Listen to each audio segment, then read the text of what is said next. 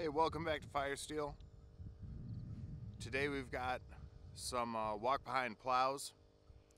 These are steel walk behind plows, and we just got these three that need refurbishing, and the back one is Ma and Dad's that we just refurbished. We put new handles on it from Lehman's and used chassis saver to paint all the metal parts of the plow so it'll hold up for a really long time. And just linseed oil on the handles so far. And these three, we haven't identified these at all yet. Haven't found any names or numbers on them. Any help would be great in identifying these. Maybe by their hitch points or something. We're gonna start with the one all the way in the back, and then this is gonna be the next one that we do after that, and we'll finish up with this one. The moldboard needs some welding up, patching and welding, same with that one. Got to fabricate one or two little parts for it. Those two have sod cutters. This one does not. But they all have the wheels, and that came later on. So I was looking up some information on these, and it seems that somewhere in the late 1700s is when the cast iron plow was patented out of New Jersey. Some fella out of New Jersey. And then the steel plow, essentially this design, was patented somewhere, I think it was like 1837 by John Deere.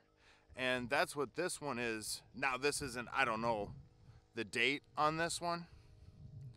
I don't know the date on this one. But this is a John Deere, maybe a 192 there. John Deere plow. I've got all the numbers, everything. This thing's in great shape. I don't think it's seen much use at all. Great plow. Great condition, and I haven't used these yet. I haven't plowed any ground with a horse yet, or a team of horses, so I don't really know what I'm talking about. But we're gonna get these fixed up, kind of get them looking like that, and then we're gonna sell these. And the fella that gave us these three has a couple of more. Thank you very much, Dale. We really appreciate it, the donation.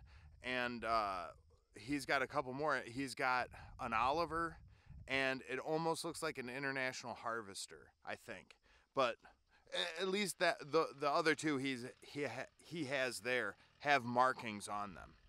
So this is our little walking plow deal here. We're gonna get these three restored, sell them, try and do another two, and keep fixing up old horse-drawn equipment. That's kind of something we'd like to start doing on the side a little bit.